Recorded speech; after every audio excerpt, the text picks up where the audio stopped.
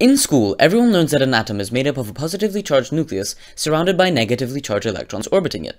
However, when you consider that these electrons are orbiting around a nucleus of opposite charge, and that electrons in orbit lose energy as they change speed, then surely all electrons would collapse into their nuclei, and hence everything would rapidly cease to exist.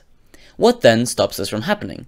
The answer is the exclusion principle, a theory formulated by Austrian physicist Wolfgang Pauli in 1925. It states that no two electrons in an atom can exist in the same quantum state. That is, every electron must have a unique set of quantum numbers. To understand what this means, you need to know a bit more about the structure of an atom.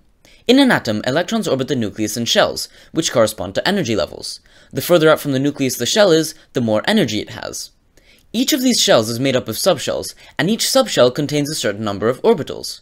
These orbitals are not so much like planets orbiting the sun, rather they are regions of space in which the probability of finding an electron is high. To describe an electron's position within this structure, we use four so-called quantum numbers.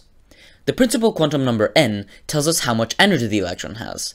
L tells us the subshell that the electron is in, m sub L tells us which orbital within that subshell the electron is in, and the fourth quantum number, m sub s, tells us about an intrinsic property of all electrons, known as spin. It is this fourth quantum number, spin, which explains why the exclusion principle stands. Spin is a magnetic property of an electron, so called because the electron's behavior is like that of a hypothetical electron spinning about its own axis.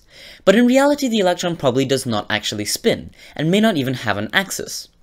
This spin property means that when an electron is within an external magnetic field, it acts like a tiny bar magnet, by either lining with or against this field.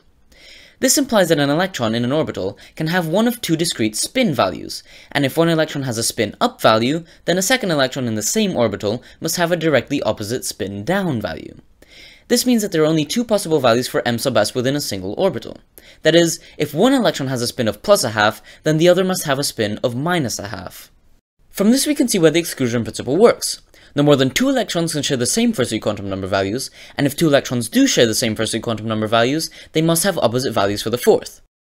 And so, if we consider the limit that the exclusion principle imposes on electron shells, we can see that it is impossible for an electron to fall towards the nucleus, as all inner shells will already be fully occupied.